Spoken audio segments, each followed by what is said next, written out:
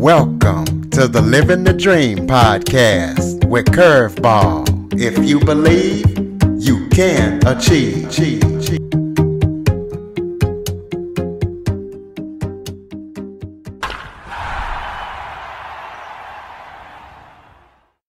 Welcome to the Living the Dream with Curveball podcast, a show where I interview guests that teach, motivate, and inspire.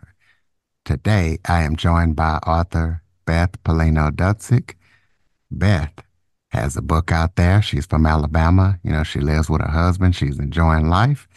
And her book is going to be talking about the music scene. So we're going to get into that and find out what she actually in the music business and everything that she's got going on. So Beth, thank you so much for joining me today. Thank you, Curtis, so much. I really appreciate it. Why don't you start off by telling everybody a little bit about yourself? Well, I am living in Alabama, but I am a New York girl, born in New York City and raised in New York City, or Westchester.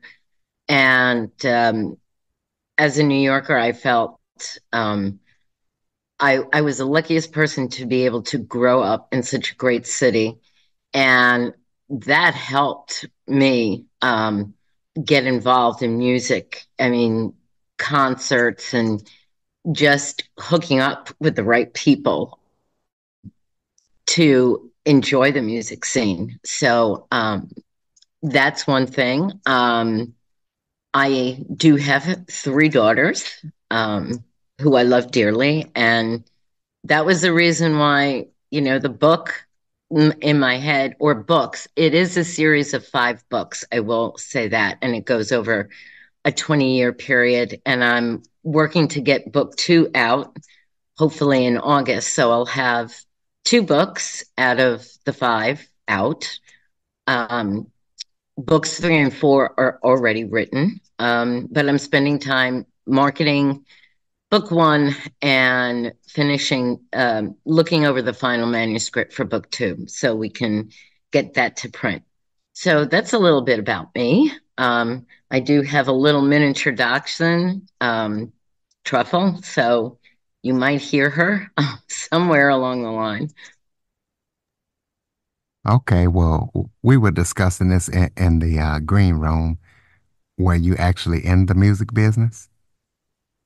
I was, it started so innocently. I started dating somebody from my neighborhood, and he was a roadie for the primo band on the band circuit, which in New York was very lively. There was a band that came out of that club scene, but the club scene, and you're talking about the New York area, so that was, you know, New York, which is, you know, Long Island, Westchester, also Connecticut and New Jersey are involved in that. And so I landed with friends who were the hottest ticket on the scene. And from that, I met a boyfriend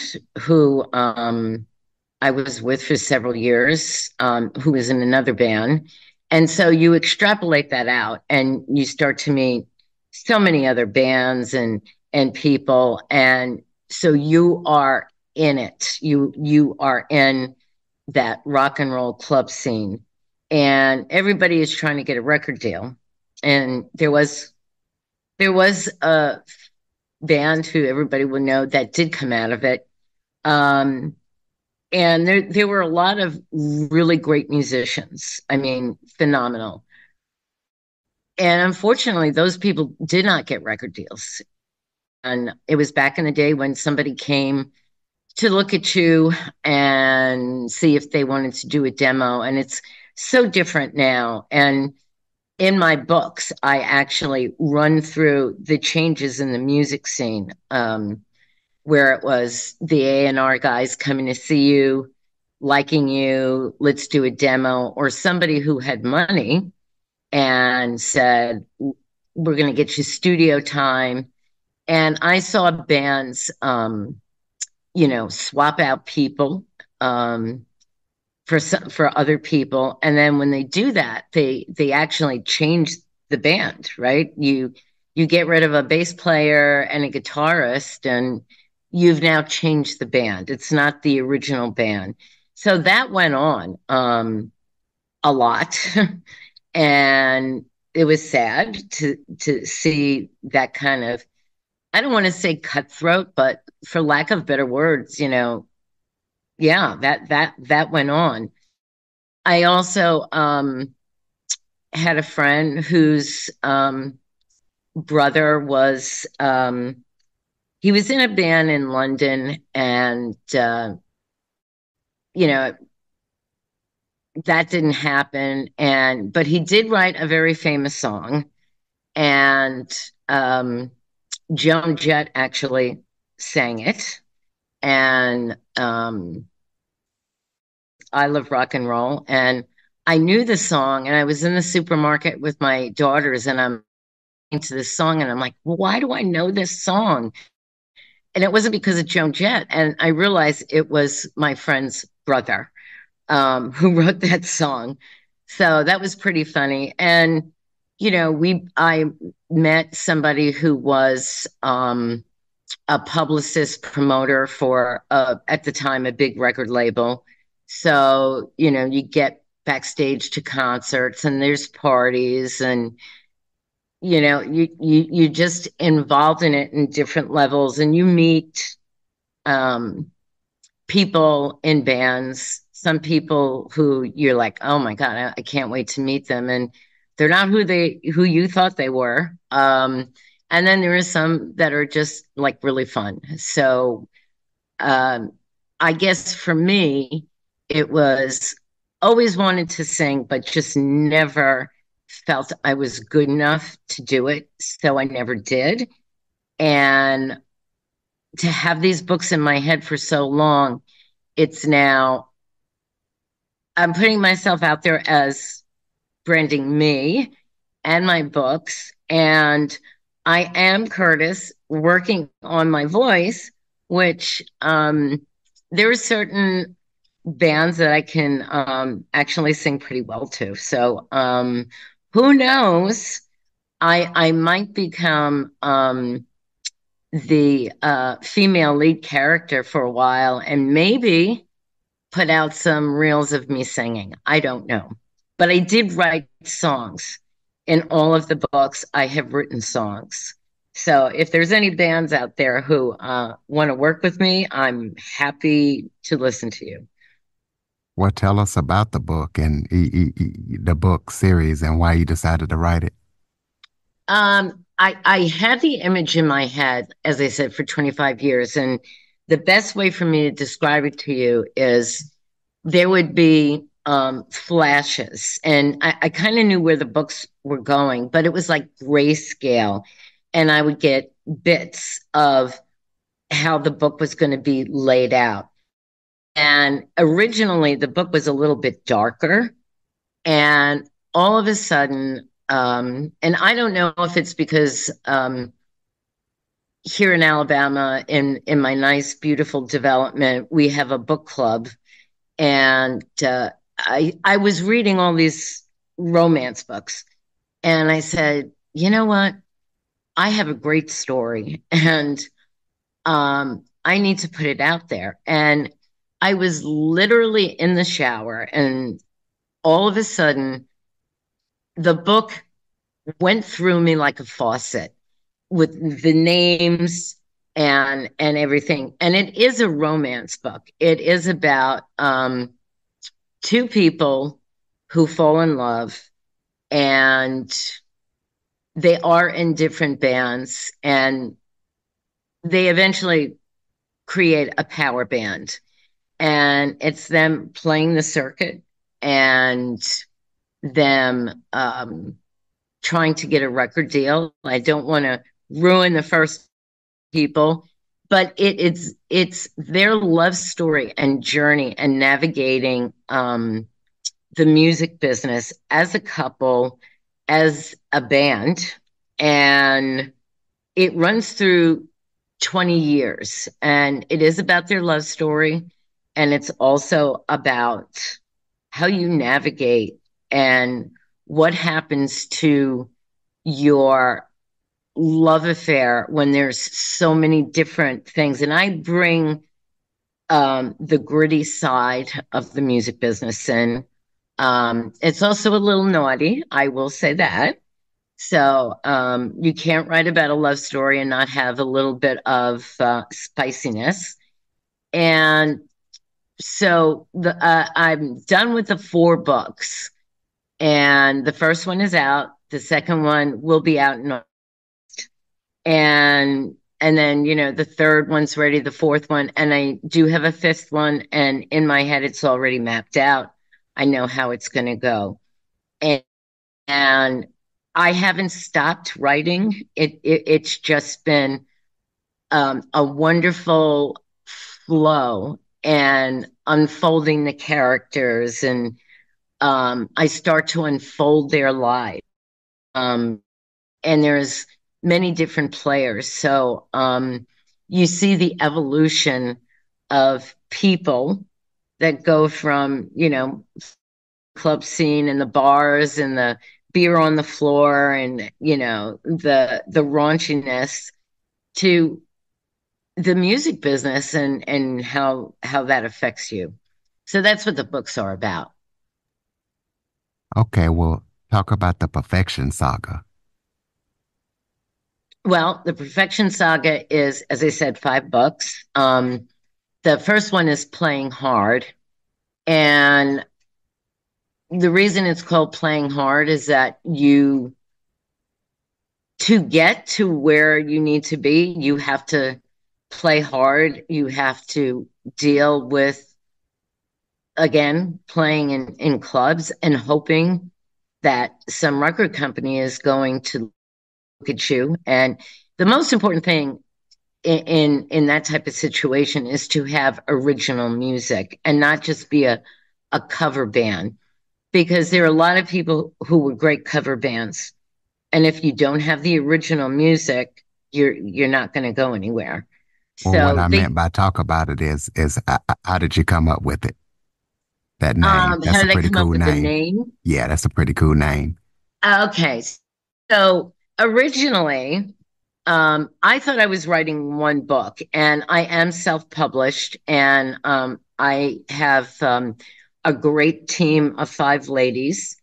And the name of the book originally, they said it sounds like a self book. So when we decided that book one was actually 2 books, um, everybody, the collective minds got together, and because it's a series, we knew that we were going to be using, for me, it was always the Perfection Saga. Perfection is the name of the band. So it is their saga, it's their story. Um, and then we came up with the books would all be playing something. The first one's Playing Hard. The second one is Playing High. And you definitely need to get into that. That's the gritty, side of the music business, because that happens. And I do have the names for the other 2 books, but I'm not going to reveal them yet. But that's when we came up with the series that everything would be playing something. So, and we encapsulated it by calling all books the Perfection Saga, because Perfection's the name of the band.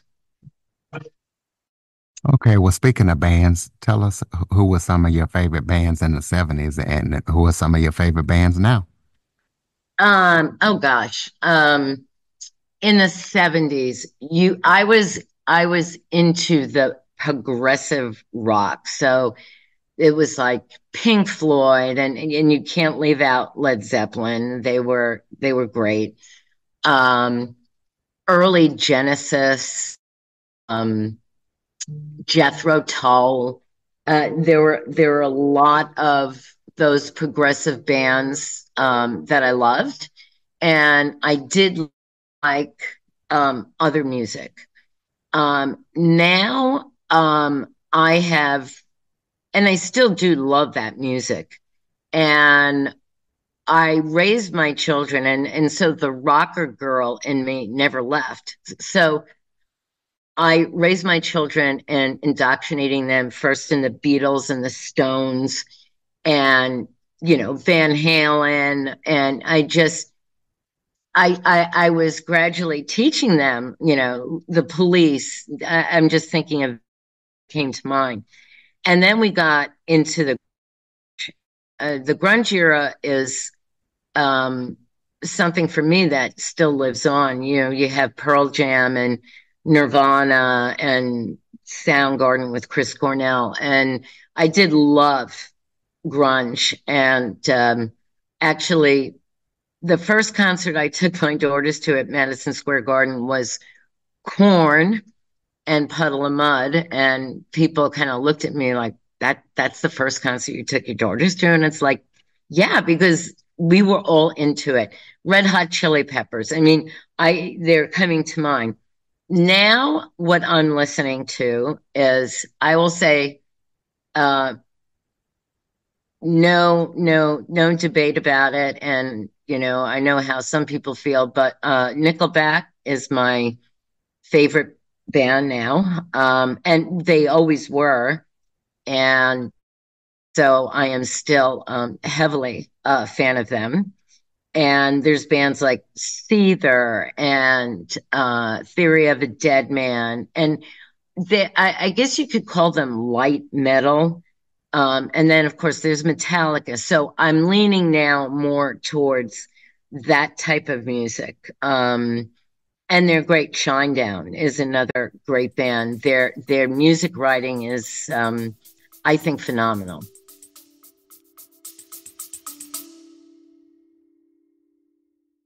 Okay, everybody, it's Michael E. Cullen II. And I'm Sesame and Carta from the All Too Real 2 podcast. We're passionate about movies, TV, and pretty much all things pop culture. Dive into the chaos of failed sitcoms, direct-to-video sequels, and the quirky realms of cinema and TV. Join us every Thursday for your dose of All Too Real 2 entertainment. We'll guide you through debates like whether Howard the Duck qualifies as a superhero. Ponder if Larry the Cable Guy could be the new Rock or Schwarzenegger. Discover if some shows and movies should have stayed in the cutting room. Ever heard of a sitcom featuring that dictator with the funny mustache? Well, we watched it. We're dedicated to unraveling the peculiarities of pop culture, sometimes with awesome guests. So, if you're into the eccentric world of pop culture, listen and subscribe to All Too Real 2. Available wherever you find podcasts and on Age of Radio.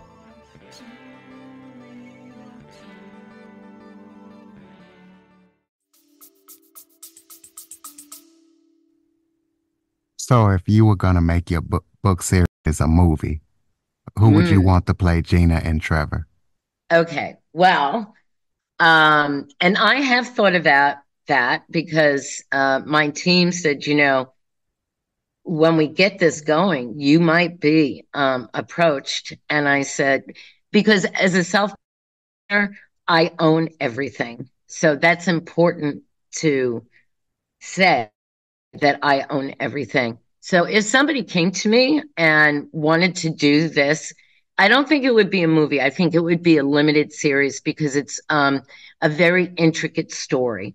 So you couldn't do it in 2 hours. You would have to make it a limited series, 2 seasons. So when I sound egotistic, but the only person who could play Gina, because I have put a lot of me in the character of Gina. So who could play her? Me. That's the only person who could play me, who could play Gina, because the nuances she has, a lot of me is in her, and a lot of the things that happen actually happened to me. So I have put some personal stories or personal parts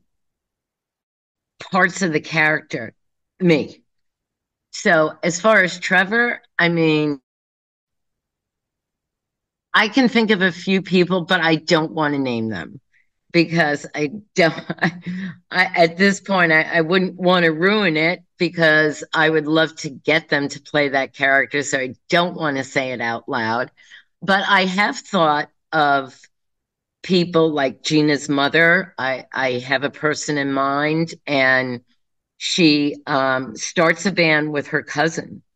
And I have a person, so yes, I have thought about the characters and who would play them without a doubt. The only one that I feel comfortable telling you is Gina because it would be me. Um, and my daughters are like, "Mom, are you crazy?" And it's like, well, Mom would probably have to get some face work done, and with AI and CG, they can make you look younger, and then I will get to a point where I can look south. Um, so yeah, I have thought about it, and I have actually thought of people to play certain parts, but I don't want to ruin it because if I say it out loud, I don't want to jinx it. So I do have people who would play certain parts. No doubt. I've thought about it, Curtis. Okay, well, tell us about your dad. Um, my dad. Yeah. Okay, well, I can say this honestly. I am an Italian Jewish girl, but which in New York is very common. I didn't come from Long Island. I came from Westchester. Not a big deal. Um, all my family lived in Long Island. So there's a certain way that, as an Italian girl, the profanity that was in my house was unbelievable. And we did not live in a wealthy estate like Gina does. But, and I can say this because my father is gone for 10 years, but my father was a wise guy. My father was that guy. And so being the only girl and the oldest, there were certain things that my father would, you know, uh, how can I say it? I guess I always knew that my father did something other than have that normal life. And he was protective and, but he was certainly a wise guy back in the day. And for a long time. And it's a different way of growing up. Uh, I always knew that if anybody, and it actually did happen, if anybody tried to get over on me or do anything, I knew that I was protected. And there was no way I wasn't going to be protected. My father would take care of anybody who crossed me. Yeah. So, my father was great, but there was that side to him. So tell us about any upcoming projects besides your book series that you're working on that people need to know about. Well, I am doing a lot of marketing for book one. We ran a promotion on Amazon. There's another promotion that's happening in July. And we are doing another promotion in August where we're going to hit some important parts of what is now like publishing, like Book Talk and things like that. Because when you're self-published, you don't have a publishing house promoting you, which is good for me because, as I said, I own everything, and the people who I work with are sort of like subcontractors. But I am, and this was a big coup for me. I am doing 4 book festivals starting in September. And the first one is in Brooklyn, which is a big deal. and one of my daughters lives in Brooklyn. So I'm excited about that. I also submitted my book for I don't know if it's in a literary award or acknowledgement, but I did submit my book. And then I am going to Nashville, and that's a 2-day book festival. And then I'm going to Portland, Oregon, where I also submitted my book for some kind of literary award. And the last one I'm going to, which, all the people that are working for me and I call her my marketing guru, said, I can't believe you got into Austin, and Austin is huge. So I am going to be doing 4 book festivals, and I will be there. I will be selling my book. I will be signing it. And I hopefully by then I will have 2 books out. So that's even better when you do a series to get 2 books out, like the 2 books sell each other, and then people wait for the 3rd one. And I believe that I'm not going to wait a long time. I'm going to try to get them out every 3 or 4 months so that the books all end in a cliffhanger. So you're going to want, after book 1, you're going to want book 2. At book 2, you're going to want book 3, and it goes like that. So those are the things I'm doing. I love doing podcasts. I think they're great. I love meeting people as yourself and talking about the book, talking about myself. Because when you're a writer, you're branding yourself because people want to know who you are. And a lot of authors don't want to do that. This is what I've heard. And I'm exactly the opposite. I want to do everything I can. Well, throw out your contact info so people can keep up with everything that you're up to. Yeah, if you go to perfectionsaga.com, that's my website. I'm on Facebook, and I have 2 profiles. I have my author page, but my regular Facebook page has been made a professional. So I had to scrub all my family off of it because they're like, we don't want to be on your Facebook page. Please take us off. So I did. I'm on Instagram. I'm on Threads. I'm on X. I'm on TikTok. And I I was doing reels every day, but now that my marketing person is involved, we decided that I would do 2 reels a week. And I talk about me, I talk about what's going on with the book. I talk about, hey, guess what? This band is touring, and if you like them, you should go and see them, that kind of thing. So I will be doing a reel later today.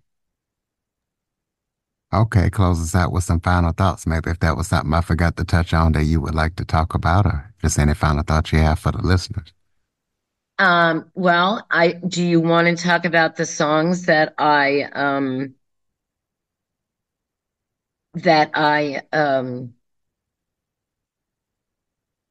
there are certain songs that are very special to me as somebody who went through 9/11. Yeah, go ahead.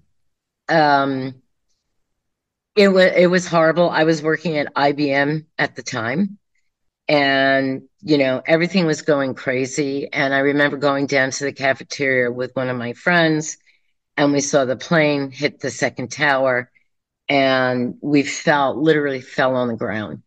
And then the phone started going crazy, and my daughters were calling me because they were in junior high school, and they let them go. And they're like, Mom, what's going on? I said, just go home.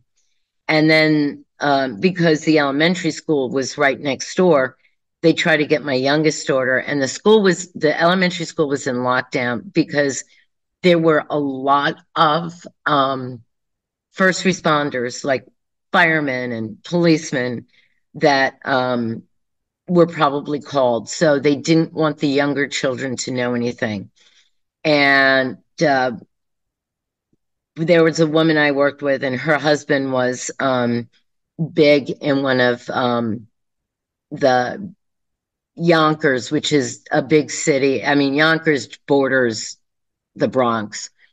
And she said, go home, get your kids, because they're going to start closing roads, which they did. And I went home, I picked up my daughter, and she was like in the 4th grade. And no matter how they try to talk about them not knowing, the first thing she said to me was, Mom, did the Twin Towers fall?